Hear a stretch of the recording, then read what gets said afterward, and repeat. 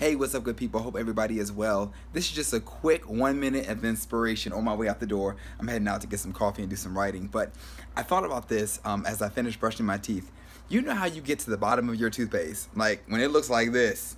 And let me tell you, this toothpaste has been like this for like the last 2 weeks. Yes, I brush every day. Yes, I brush my teeth every day, sometimes twice a day. I don't floss. Spare me.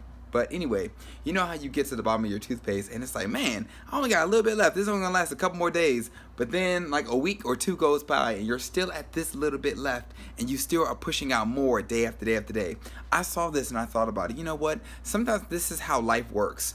You know, when we're doing something, no matter what it is, whether you're working in a creative space or if you're in the office and you're dealing with people and your emotions are flying up and down, sometimes you feel like you are at the bottom of your creativity. Sometimes you may feel like you don't have anything left in you. Sometimes you feel like you've done your best, but your best was not good enough.